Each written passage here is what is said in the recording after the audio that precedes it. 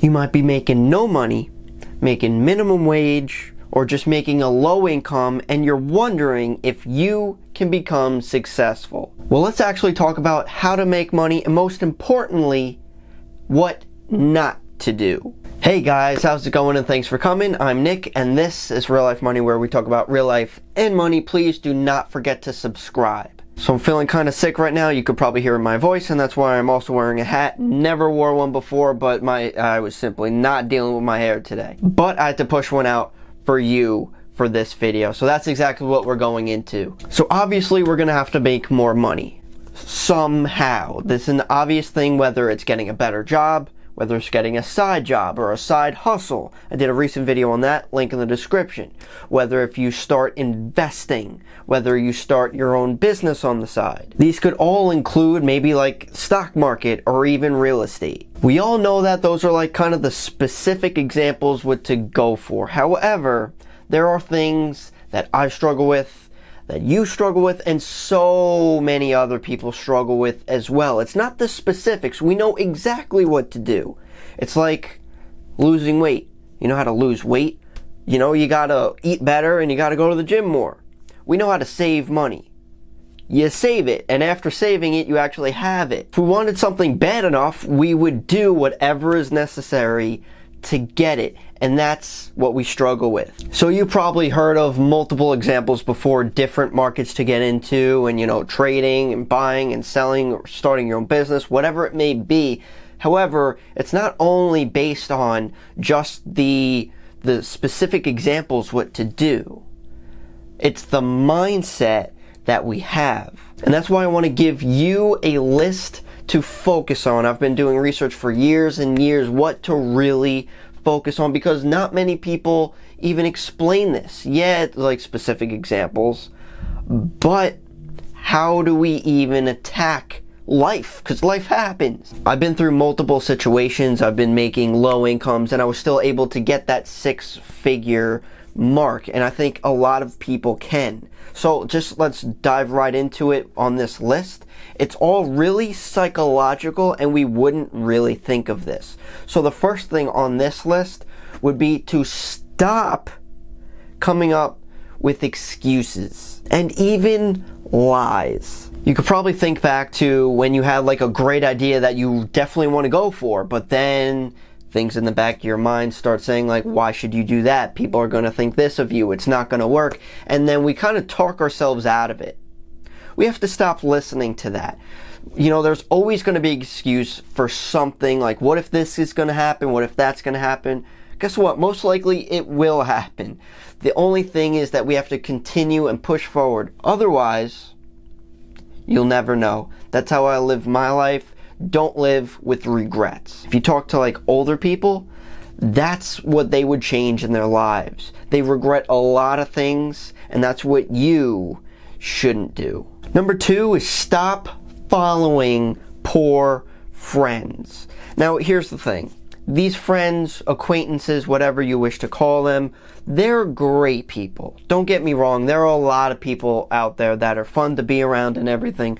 But if their actions don't better themselves, like, I mean, every single day, essentially, you know, if they're just hanging out doing nothing in a dead-end job for like years upon years, that rubs off on you. When you're around people that actually want to better themselves, you internally, without almost realizing it, you want to better yourself.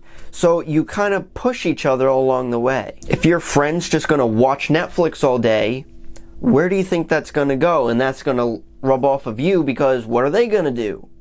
Tell you to watch the Netflix show that they're watching. And back over here, leading us to number 3 on our list, which is similar, but stop being around poor family members. Now, when I say poor, it doesn't have to necessarily be like financial. It's not like, oh, they have $1 in their wallet, I'm not going to hang out with them.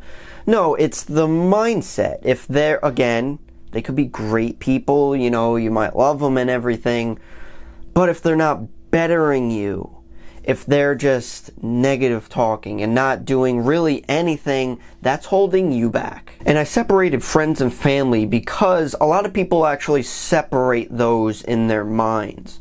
You know, if a friend does something to you that's like horrible, you might write them off. But if a family member does that to you, you think differently because they're a family member. You're like, oh, I have to be around them, or I have to be nice because they're my family.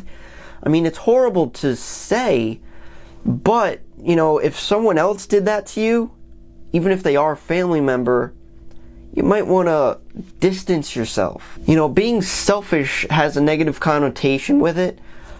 A lot of people actually should be more selfish, because if you're not helping yourself, who else will? This is also the idea of the proximity principle. When you put yourself in proximity or close to successful people, you're going to set yourself up for success. If you're around unsuccessful people or poor people or whatever, you're going to be more like them. Same thing with positivity and negativity. They feed off of themselves. Number 4 on our list would be stop talking so much. I'm a firm believer that we were made with 2 ears and 1 mouth for a reason. We have to listen double the amount of time that we actually talk. I forgot where I heard this from, but when you talk, all you're doing is reiterating things you already know.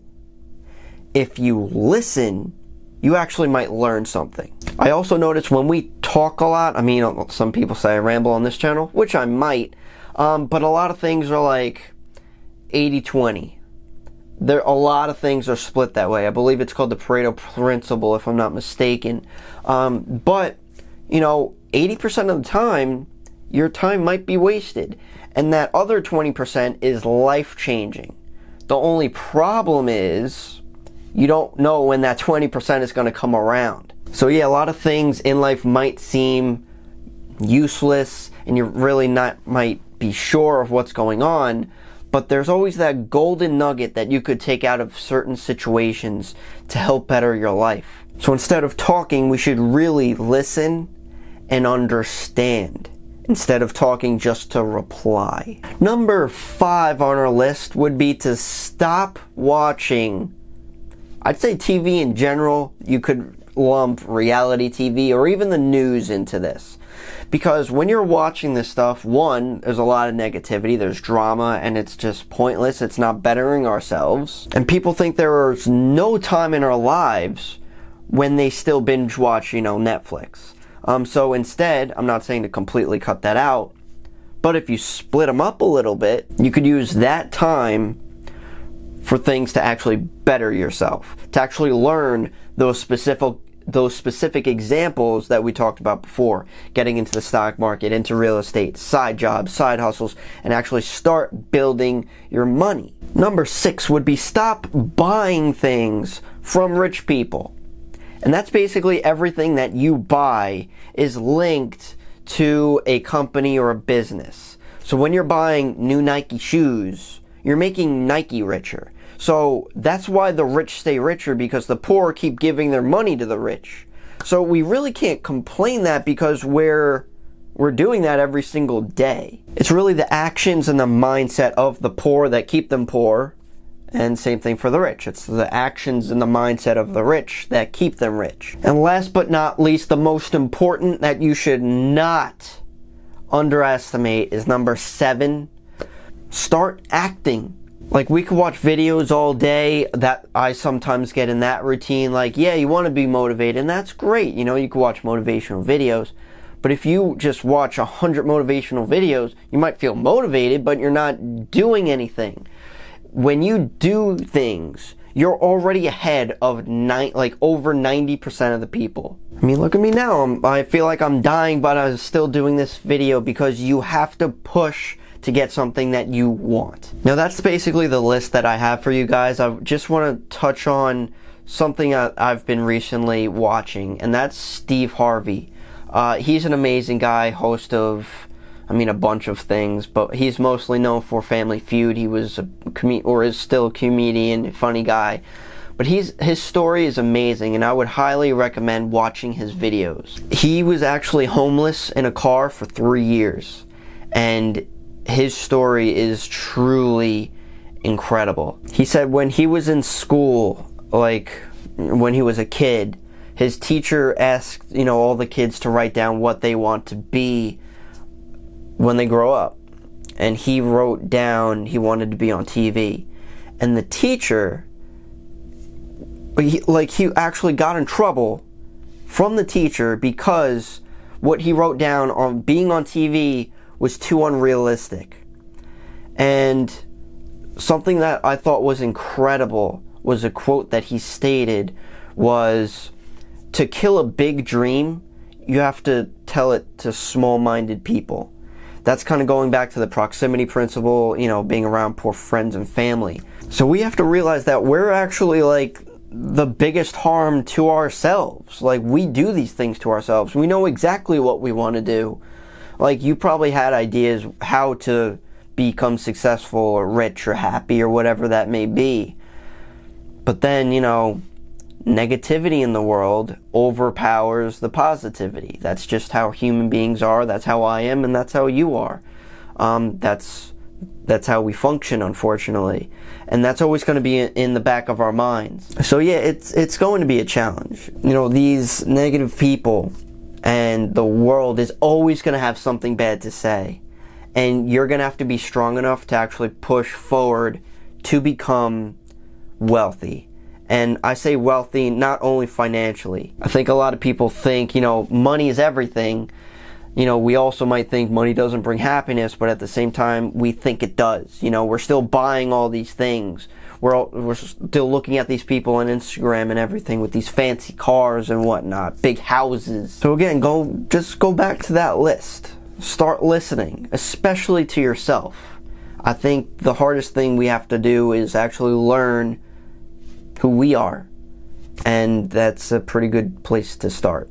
Start asking yourself questions. And when in doubt, look up Steve Harvey. He's very motivational and a great guy.